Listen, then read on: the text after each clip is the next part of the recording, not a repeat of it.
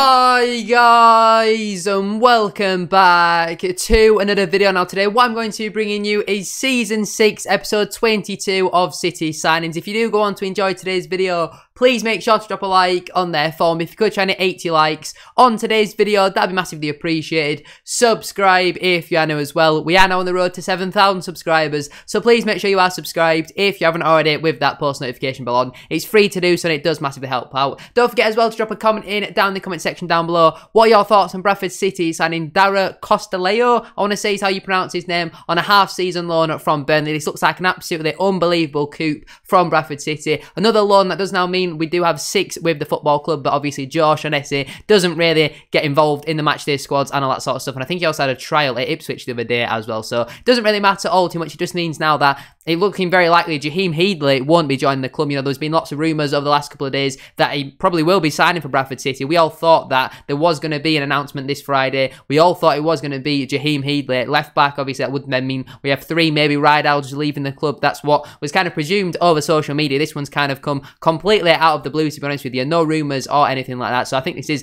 a very, very good signing for Bradford City. He's also available for tomorrow's match against AFC Wimbledon. I do want to apologise as well for this video being out a lot later than usual. Obviously, this signing was announced at 5 o'clock. I've been at 5-a-side as I was literally about to set off for 5-a-side. The signing got announced, so I do apologise about the late upload. I think this will probably end up going out around 11 o'clock, something like that. So make sure you stay tuned for tomorrow's matchday vlog. But don't forget to drop a like on today's video, subscribe if you are new as well, and let's get into it. So Bradford City tweeted today at 5 PM saying, breaking news, we are delighted to announce the signing of Burnley official forward DARA COSTELLOE on loan until the end of the season. No teaser video. There's been quite a while now since our last actual teaser for a signing, but the article does then read it: City capture COSTELLOE. If I am pronouncing his name wrong, feel free to correct me down in the comment section down below. I think he's Irish as well, so it might be pronounced a little bit different. I do apologise. Bradford City AFC is delighted to announce the signing of Burnley forward DARA COSTELLOE on loan until the end of the season. The highly rated 20-year-old arrives at the University of Bradford Stadium, where he will spend the remainder of the 22-23 campaign, having made 6 first-team appearances for the Clarets this term. Now, how many times have we heard highly rated and a young player coming in on loan from a team in a higher division? If you think back players like Roman Burrell, Austin Samuels, but this kid, I say kid, he's older than me, seems like an absolutely unbelievable signing.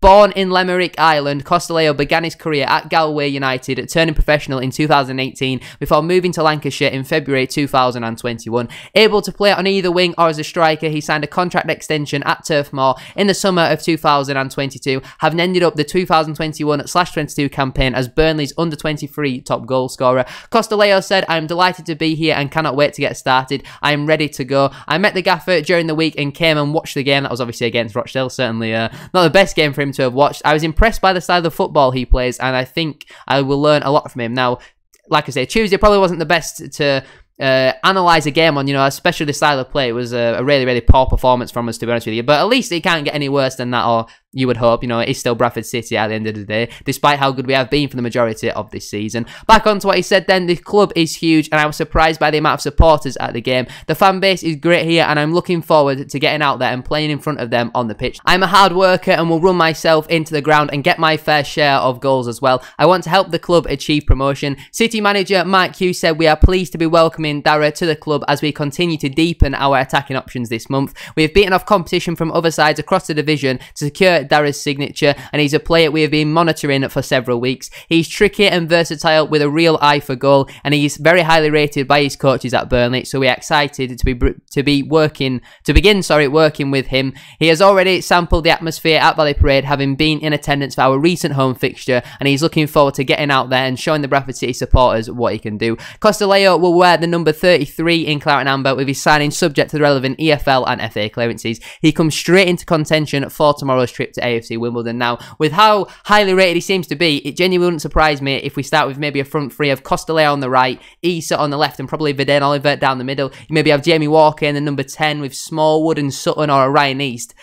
the team tomorrow could be very nice. Now, obviously, Burnley, they also tweeted at 5... originally, it was 5 p.m. They had to correct their tweet because they originally called us a Sky Bet League One club. As much as that would be absolutely fantastic, hopefully, DARA COSTELLOE can fire us into League One eventually. But obviously, at 2 minutes past 5, Burnley tweeted saying we can confirm that DARA COSTELLOE has joined Sky Bet League 2 side Bradford City on loan until the end of the season. Good luck with the Bantams, DARA. No article or anything like that. So if you have a look at his career so far, then obviously with him being 20, he's not really got too much to go for him, to be honest with you. But he started out his youth career then with Galway United from 2017 up to 2018 before joining their first team, where he was there for 2 years, where he scored 0 goals in 16 appearances. In 2021, he then joined Burnley, where for their first team, he scored 0 goals in 4 appearances. But if you have a look at his stats in a little bit more detail, then Galway United, for those who don't know, are a team who play in the First Division of Ireland. But in terms of his statistics from this season, in terms of his championship statistics anyway, he's played 4 matches, starting 3 of them, averaging 52 minutes per game,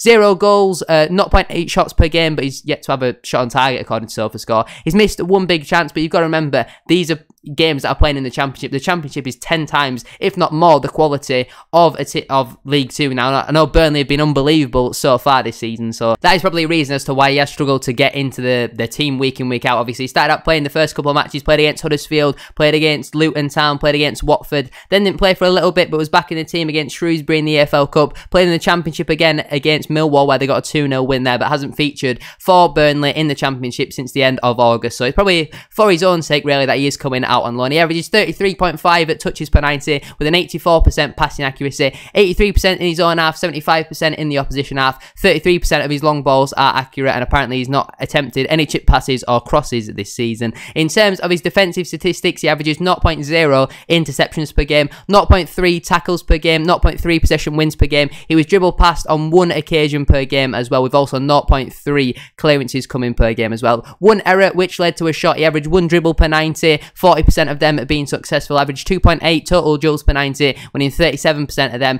Average 1.8 ground duels per 90, winning 32% of them. Averaging 1 aerial duel per 90, winning 50%. I think winning 50% of your aerial duels is quite good for an attacking player. I don't know specifically how tall he is. 175 centimeters. I don't think that's the tallest, to be honest with you. I don't really know what that is in feet, to be honest with you. Maybe like 6 foot, something like that. Let me have a quick Google. Well, he's just over 5.7 foot, so quite a way away from 6 foot, to be honest with you, but he gives us a different option. If Matt Derbyshire's only here really for his experience in the dressing room, that does now leave us with 4 natural strikers. Obviously, he can play on the wing. I think he's mainly more of a right winger who cuts in on his left foot, which is obviously something that we have needed because Scott Banks very injury prone. Dion Pereira hasn't really been up for it this season, and all our other wingers like Young, Issa, Nevers, I'm probably missing someone as well, Harry Chapman, they're all mainly left wingers who cut in on their right foot. So hopefully he comes to Bradford City and he does do very well. It seems like Burnley fans rate him very highly, which is obviously very good for us. If you have a look at some of the comments from Burnley fans when been replying to Bradford City fans on all that sort of stuff, one here says, very, very good, mate. Yeah, he's a good player. Started first few games for us. Think company wants him to get a little bit more experience. Very good. Played on the wing earlier in the season, but can play in the middle. There's certainly goals in him. Can definitely see him doing good in League 2. He looked alright in the Championship. League 2 should be a top talent, so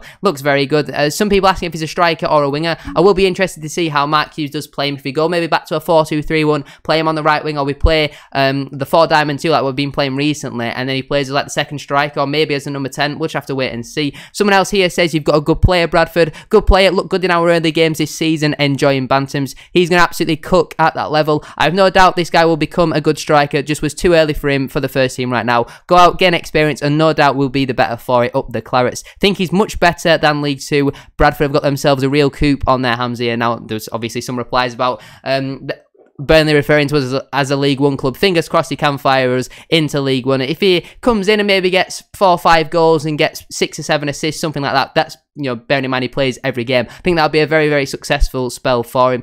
We'll read a couple more comments as well. Started first few games for us this season, played decent, will smash it at League 2. Will be unreal in League 2. He's very good, shouldn't be playing in League 2 in my opinion. So clearly Burnley fans rate him very highly. Fingers crossed he does live up to the hype and he does very well for Bradford City. But anyway, that is where I'm going to leave it for today's video. If you have enjoyed, please make sure to drop a like on there for me. If you could try and hit 80 likes, as I said at the start of today's video, that'd be absolutely class. subscribe if you are new as well. We are now on the road to 7,000 subscribers, so please make sure you are subscribed if you haven't already, with that post notification bell on. It's free to do so, and it does massively help out. Get your thoughts on this signing as well down in the comment section down below. What are your thoughts on Bradford City signing DARA COSTELLOE on a half-season loan from Burnley? Once again, apologies about the late upload. I've been at five-a-side and all that sort of stuff. You can actually check out my five-a-side channel. The link is down in the description down below. Thank you very much for watching though. Have a good rest of your day, and I'll see you all tomorrow for the AFC Wimbledon away match day vlog, where maybe COSTELLOE might make his debut.